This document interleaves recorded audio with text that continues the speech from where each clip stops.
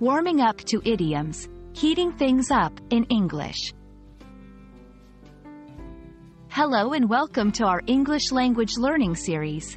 Today, we're diving into the exciting world of English idioms. Specifically, we're going to explore the phrase, heating things up. Idioms are a vital part of English, adding color and depth to our conversations.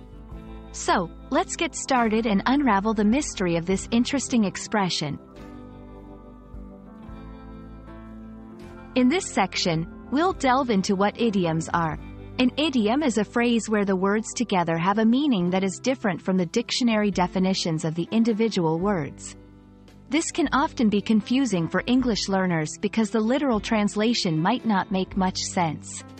Idioms are used extensively in English and are an important part of everyday language. Now, let's focus on the phrase, heating things up. This idiom can be used in several contexts. Generally, it means to make something more exciting, intense, or passionate. It can refer to a variety of situations, from cooking to relationships, and even to competition or debate. The key here is the idea of increasing intensity or excitement. In this section, we'll look at some examples of how heating things up can be used in everyday conversations. 1. In cooking, let's heat things up a bit by adding some spicy peppers to this recipe. 2. In relationships, their last date really heated things up between them. They seem much closer now. 3. In sports or competition, the game was quite dull in the first half, but the players really heated things up after the break. 4. In business or discussion, the debate was going nowhere until Joanna heated things up with her groundbreaking ideas.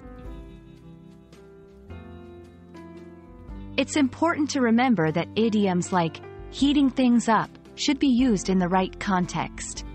Here are some tips. Understand the context. Make sure the situation is appropriate for the idiom.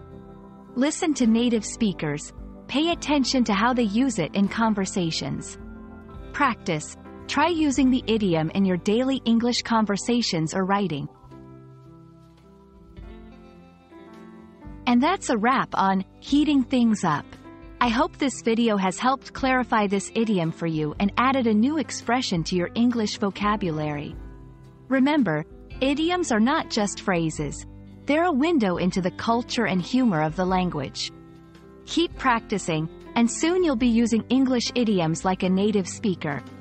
Thanks for watching, and see you in our next video.